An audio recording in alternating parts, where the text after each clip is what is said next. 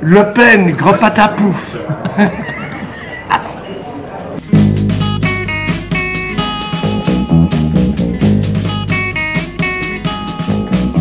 On se retrouve chaque année. On se retrouve. C'est notre petit rendez-vous annuel, voilà. Notre petit rendez-vous mignon.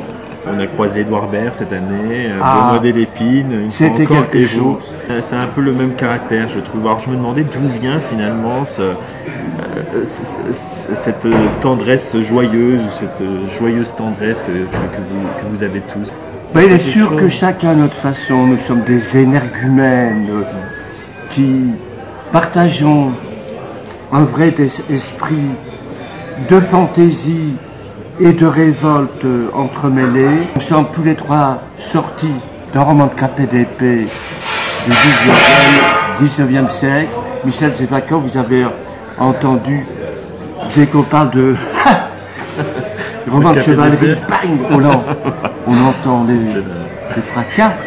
Noël Godin, enfant, c'était quoi? C'était une enfance drôle déjà?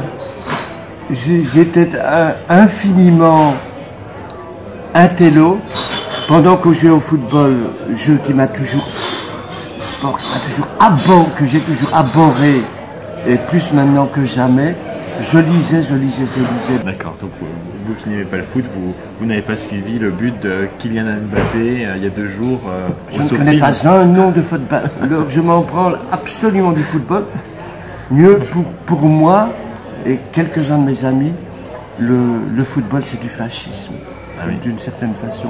Pour moi, les deux choses qui empêchent le plus la révolution d'éclater, c'est le football qui investit toutes ses énergies dans des culs-de-sac, et les familles capsulées, les couples capsulés, et l'esprit de famille qui nous rend bien, qui a tendance à nous rend tout sages, tout ça nous empêchait de faire plein de bêtises. D'accord. Alors l'année dernière, vous me disiez qu'une des cibles qui serait vraiment très, très réussie pour vous, ce serait Macron. 1 an plus tard, Macron n'a toujours pas été entarté. Il n'y a pas eu de plan. Ah, parce que pour entarter Macron, il faut être drôlement malin, surtout repérer les moments où il prend des bains de foule. Je n'en citerai aucun ici, car nous en avons pointé quelques-uns.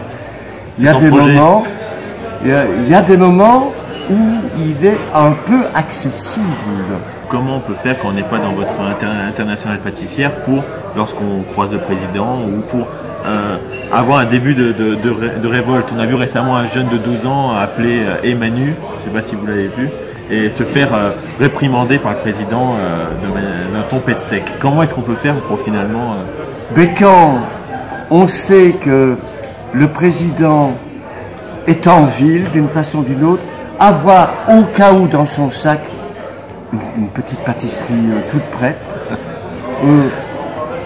il peut toujours être amené à emprunter un chemin imprévu, et alors, s'il y a moyen de lui crier au visage, de lui cracher au visage des insanités, il y a peut-être moyen de sortir le gâteau et en allant très très vite, de surprendre les gardes du corps qui peuvent être amenés à relâcher leur attention à un moment ou à un autre. Alors on a vu un film que vous avez présenté, c'était votre carte blanche, c'était La vie politique des Belges de Yann Bucois, où on vous a découvert, c'était en 2002, 99, oui. Voilà, avec le parti Tarte. Vous présentez aux élections européennes, c'est ça, pour aux élections législatives. Aux élections législatives, pardon. Et donc vous avez fait un score de 0,5% environ, c'est ça? Tout à fait. Voilà. Nous avons fait ça avec un parti absolument canularesque. Alors le programme était simple puisqu'il n'y en avait pas. C'était le programme. Alors l'année dernière, si vous regardez la vidéo de l'an dernier, vous avez prédit de manière très précise ce qui allait se passer. C'est-à-dire que les grèves sociales, le cassage du droit du travail par Macron et une popularité qui s'effrite. Alors est-ce que vous pouvez nous donner votre prédiction pour la seconde année Macron?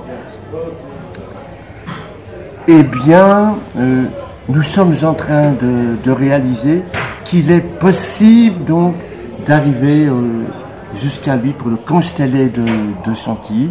Nous allons nous y employer de telle manière qu'il puisse craindre à tout moment l'attaque, parce que s'il vit dans la terreur, nous terrorisons le terrorisme d'État de notre manière. Nous venons de fusionner avec le collectif anonyme en Belgique des ex-fémènes qui multiplient les canulars mirobolants. Je vous donne un exemple. Au Collège Saint-Michel de Bruxelles, une grande fête des intégristes chrétiens, nos amis pétroleux sautaient sur Christine Boutin, l'invité du jour, et la lutiner, comme ça. La lutiner un peu dans tous les sens. Elle a perdu tous ses moyens, la Christine Boutin. Les gardes-corps sont arrivés, les pétroleux ont été castagnés. Et Christine Boutin s'est incroyablement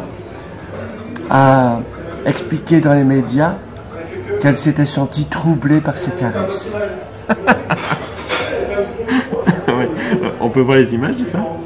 Les images circulent. Est-ce qu'on vous a déjà proposé, ou est-ce que, bon, peut-être un jour vous imaginez un biopic sur Noël Godin?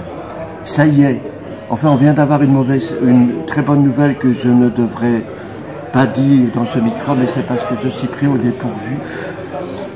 En fait, le long métrage sur l'épopée anarcho-pâtissière devrait enfin se tourner avec à la réalisation Christian Rouault, le réalisateur de Tous au Larzac, pour lequel il a empoché d'ailleurs un César. Ça serait un grand documentaire surprise. Et une fiction, un acteur qui vous incarnerait, est-ce que vous pouvez l'imaginer? Je ne sais pas si vous aimez les biopics en général, mais... Ben, un acteur qui m'incarne, il en existe un, et vous le connaissez.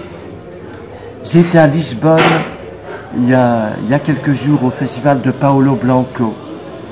Et vient m'embrasser tout d'un coup David Cronenberg, qui me rappelle que dans son film Cosmopolis, l'Entarteur de Bill Gates entarte un des big boss du film, et quelques minutes après saute sur moi pour m'embrasser et me couvrir de baisers, Mathieu Amalric, disant je t'incarne dans le film. Effectivement, c'est lui qui entarte, lui qui personnifie l'entarteur Jean-Jacques Le Gloupier, donc dans Cosmopolis, que vous avez peut-être vu. Sylvie, on la voit jamais pour la caméra aussi. Sylvie n'aime pas les médias du tout. C'est bien que ça finisse sur elle. Et toi, tu as envie de faire du cinéma? Ah bah, j'aimerais. Tu nous surprendras peut-être bientôt. On l'espère, car il faut que tout reste possible à tout moment, au sens le plus féerique, évidemment. Nous ne faisons pas comme mon pote Gaspard Noé, on a commencé avec lui, que j'aime beaucoup, j'adore son film Seul contre tous, et son tout premier film, mais depuis il fait un cinéma de junkie à la William Burroughs, nihiliste, alors que ça pourrait être un grand cinéaste séditieux, comme on sait à quel point il est inouïment doué, que les Gaspard Noé, on en a quelques-uns, pensent un peu à nous donner le goût de l'anticipation d'un nouveau monde ludico-amoureux, qu'il nous pousse à expérimenter des nouveaux modes de vie pimentés, comme ça s'expérimente à Notre-Dame-des-Landes. J'attends ça de Gaspard Noé, et j'attends ça des quelques excellents cinéastes que nous avons, comme Savaldori, Pierre Salvadori, qui est devenu un pote, ou Alain Guiraudy. Ah, j'avais une question, monsieur, à vous. Parce que vous disiez dans la vie poétique des Belges qu'il faut s'amuser, il faut penser à son bonheur, à son plaisir, oui, etc. Et Alain Guiraudy me disait, si on commence à penser qu'à son propre plaisir, qu'à son propre bonheur, ça en devient presque fascisant. Mais c'est vrai. C'est vrai, parce que les gros patrons, j'arrive Sylvie. C'est la dernière question, j'arrive. Et ben, finalement, il est apparu à l'écran de dos. les ultralibéraux, les milliardaires nageant dans le fric ne pensent qu'à la jouissance, c'est les salauds nous voulons en finir avec eux. Il s'agit évidemment de partager tout ce qu'il y a de mieux, de partager les richesses, d'arriver à un monde sans fric ni flic, où nous pouvons réaliser nos désirs les plus importants d'une façon ou d'une autre. Il n'est pas question de se libérer, soit tout seul au mépris de ce qui se passe, mais à chacun de jouer. Attention, attention, révolte collective dans le plaisir sans frein, c'est le seul mot de révolution auquel je crois pour ma part, qu'on s'amuse foutrement beaucoup, tout en démolissant le vieux monde pour y substituer la société du plaisir sans restriction.